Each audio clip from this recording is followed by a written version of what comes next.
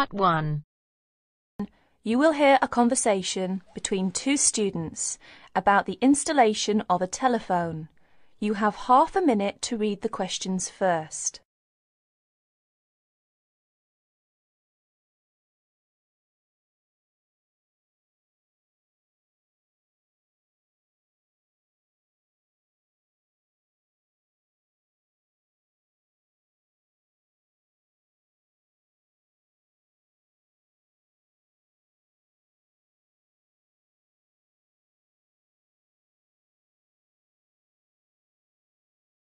Now listen to the conversation carefully and answer questions 1 to 10.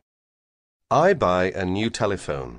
You read the instructions and I will install it, right? Sure. First, push the battery door outward to open and then insert two batteries, size AAA. Make sure they are following the polarity directions indicated inside the battery compartment. Finally, close the battery door. This is the first step. Now, let's come to the second step, adjusting time. Press time key first, then press MRC key more than 1 second to enter the time, adjusting state. Have you seen the second digit flashing now? Yes, it is flashing now. So let's go on.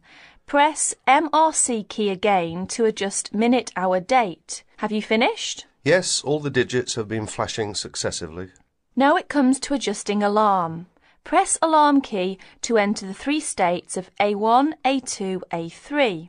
Pay attention to the two keys in the corner on the right hand. They are the keys to lock and unlock the alarm respectively. Press MRC key to enter the adjusting procedure. And have you seen the second digit begin to flash? Yes, I think I should repeat this action, yes? Yes. Press MRC key again to adjust minute and the on-off of the alarm. By now you own a phone at the same time with a clock that can wake you up in the early morning. That is the end of Part 1. You now have half a minute to check your answers.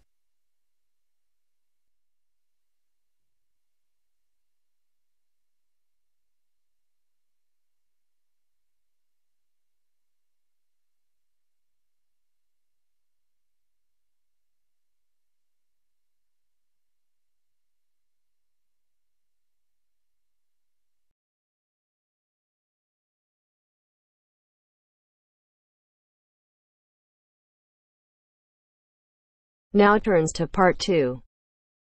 Part 2. You will hear a telephone conversation about a job vacancy. First, you have some time to look at questions 11 to 15.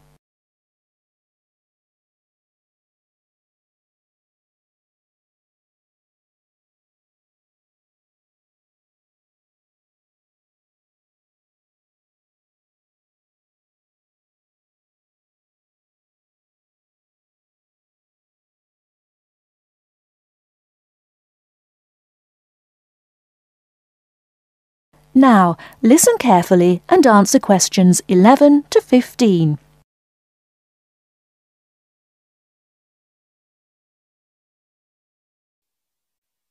Hello, Top Job Employment Agency. Ellen Sykes speaking. How can I help you?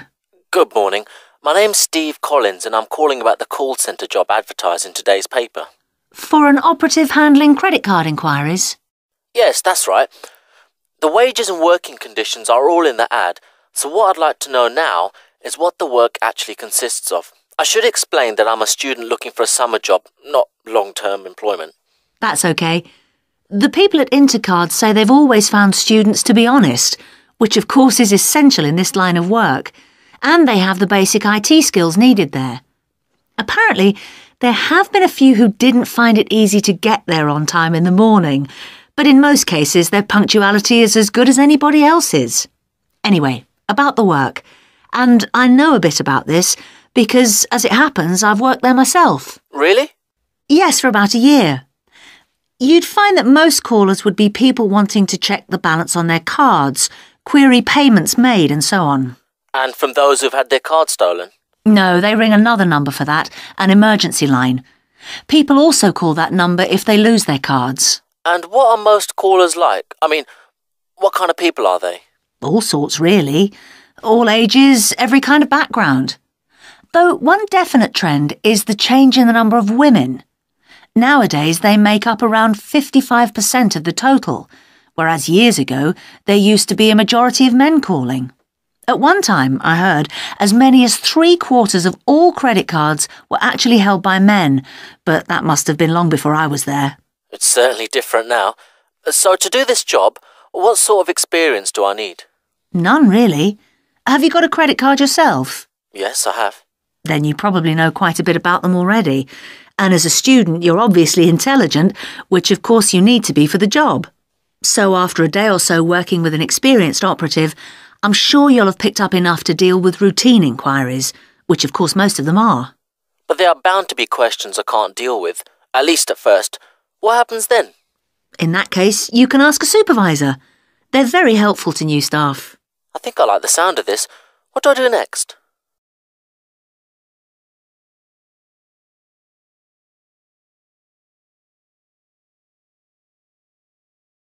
Before you hear the rest of the talk, you have some time to look at questions 16 to 20.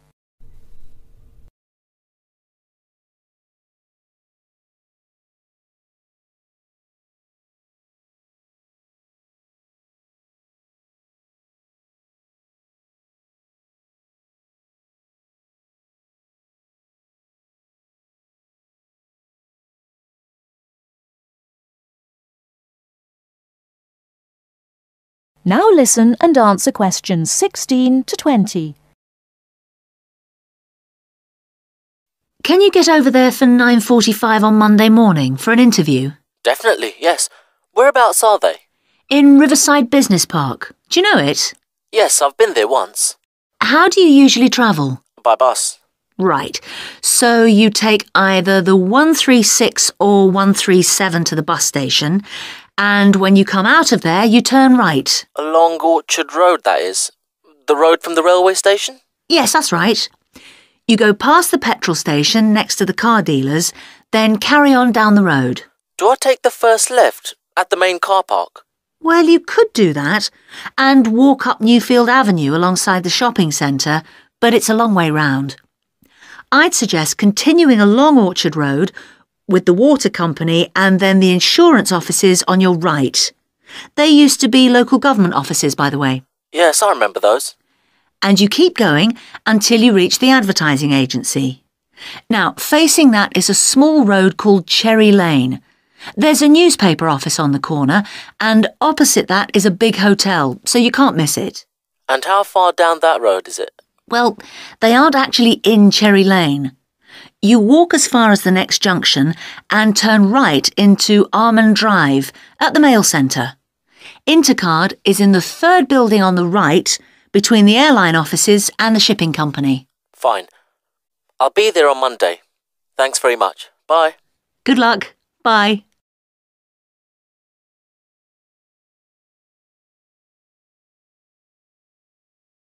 That is the end of part 2. You now have half a minute to check your answers.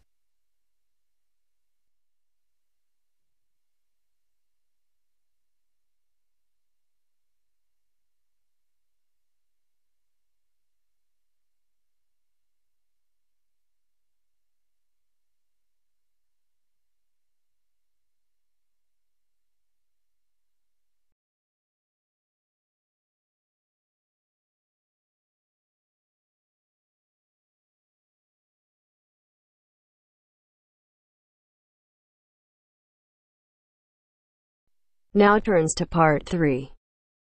Part 3. You will hear an interview with Professor Green from a local university which enrolls a large number of overseas students in its courses. He is talking to Indra, a student representative, about the importance of attending lectures. First, you have some time to look at questions 21 to 24.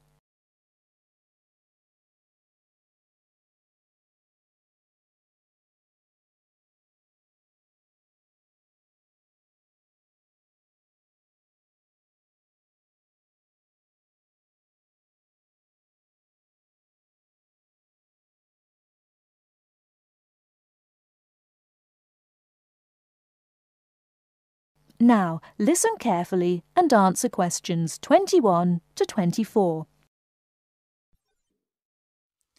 Good afternoon, Professor Green. Thank you for your time today.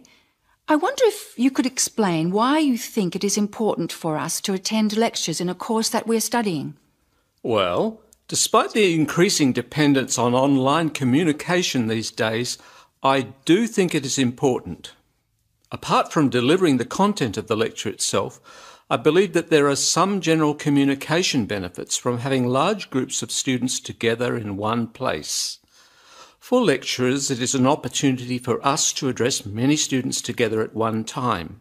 For students, it helps you to feel part of the wider learning community who are following the course.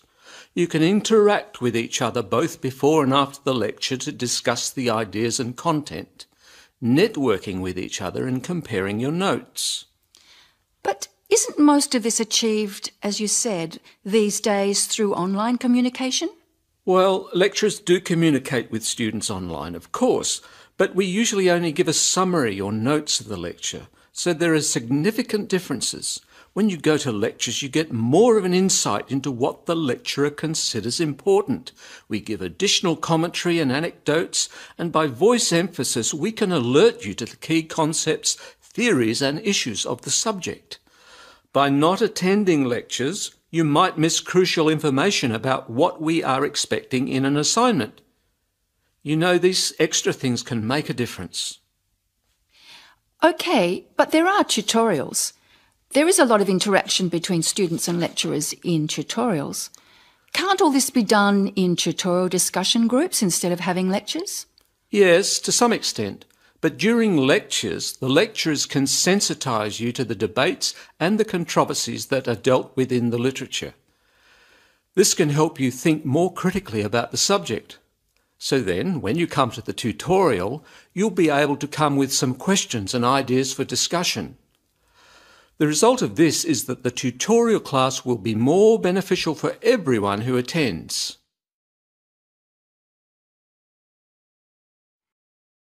Before you hear the rest of the talk, you have some time to look at questions 25 to 30.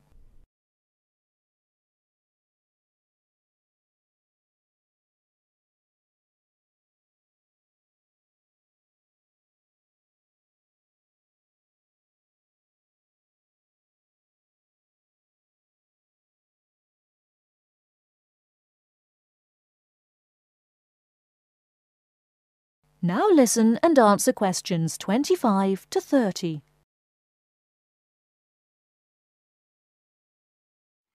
I see your point. However, surely this also depends on whether students are able to understand and follow the lecture well. What strategies do you recommend to help students get the most out of lectures? I would say that first of all, it is important to do some pre-reading. By doing this, you get an orientation to the topic. You'll become familiar with the key terms and you'll be able to follow the lecture points more easily. I also think it is good to arrive early to collect handouts and to find a seat where it is easy to see and hear what is going on. Then, importantly, during the lecture itself, you need to be attentive. I know from experience that it is often difficult to be attentive. What can students do to improve their attentiveness during the lecture? I think that there are two keys to following a lecture successfully: using the visual cues and using active listening techniques. By maintaining eye contact with the lecturer and following how the lecturer makes use of the slides, whiteboard and so on, you are using the lecturer's visual cues, which help make the structure of the information clear and give you a sense of what's important. Then, using active listening techniques will also help you to process the information. What do you mean by active listening techniques? Well, you need to pay attention to the methods the lecturer uses to highlight important information. As I said before, in the spoken language of a lecture, we get the benefit of things such as stress and intonation, use of examples and anecdotes, as well as the language signals used to show relationships between ideas. Yes, I see what you mean. These things will be missing in written summaries. And what about taking notes? Does that help? Taking notes helps you to concentrate, so I would certainly advise you to do that. It's difficult to listen and write good notes at the same time, so it does take some training. Yes, taking notes needs a lot of practice, I've found. Do you have any other advice? Well, I can't finish without stressing the importance of formulating questions while you are listening. During the lecture, you should ask yourself questions about the content of the lecture and the points you are following. Ask questions like, what are the benefits or problems? What other examples are there? How does it work? Why does this happen? This will keep you focused and actively engaged in the content of the lecture. Professor Green, thank you very much for your valuable tips and your time today. You are very welcome. That is the end of part 3. You now have half a minute to check your answers.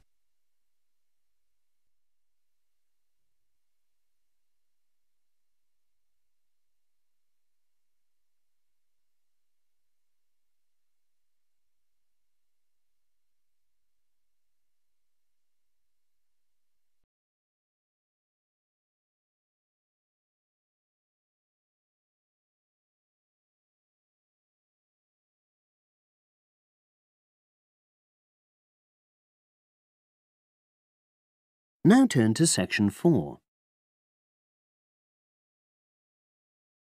Test 5, section 4. You will hear a wildlife expert giving a talk to a group of bird lovers in the UK about a species called the tawny owl. Before you listen, you have some time to look at questions 31 to 40.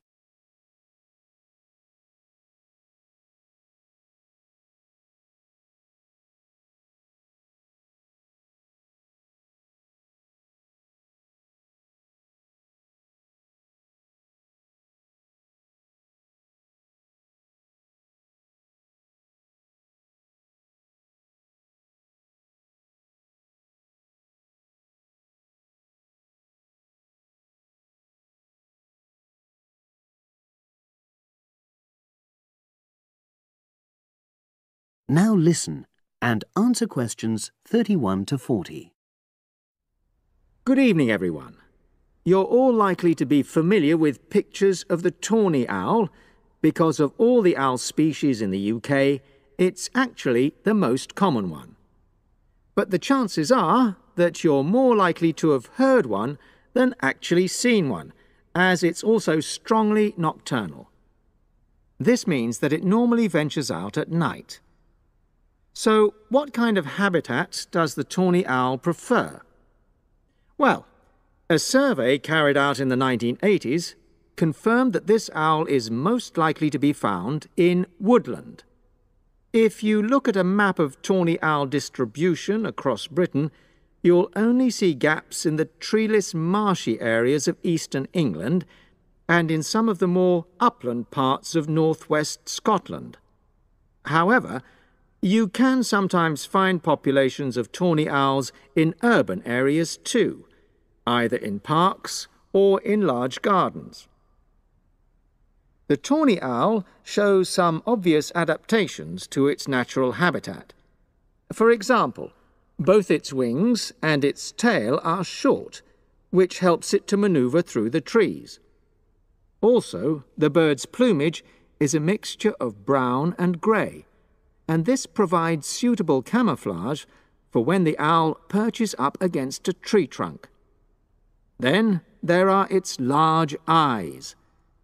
The tawny owl's visual capacities are considerably better than those of humans, and although it can't see in complete darkness, it's sufficiently well equipped to be able to navigate its way around woodland on all but the most overcast nights. Another factor that contributes to the tawny owl's success as a hunter is its excellent memory of the layout of different areas. If you combine this ability with the owl's strongly territorial and sedentary nature, most populations of tawny owl are sit-and-wait predators, you realize that it has a good opportunity to predict where prey might be found.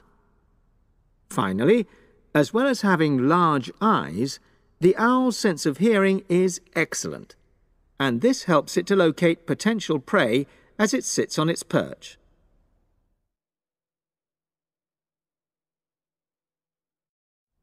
Turning now to the tawny owl's diet. Woodland tawny owls feed mainly on mammals, especially small ones, such as wood mice and bank voles. But they'll also take things like frogs or bats, or even fish, if they happen to be available. In urbanized landscapes, the owls seem to prey more on birds. So there are some differences there. Let's just look briefly now at survival rates in the tawny owl. Young tawny owls face a difficult time once they leave home, and 2 out of every 3 are likely to die within their first year. So, with such high mortality levels, it's a good job that established breeding pairs can produce young over a number of seasons and maximize their chances of passing their genes on to the next generation of owls. I've already mentioned the sedentary nature of the tawny owl, but it's not just adult tawny owls that are sedentary in their habits. Young birds, dispersing away from where they were born, rarely move far. The average distance is just 4 kilometres. There also appears to be some reluctance to cross large bodies of water. The owl is absent from many of the islands around our shores, with only occasional sightings in Ireland and the Isle of Wight off the south coast of England. Right, well, now I'll show you some photographs that have been taken in 1 or 2 of the...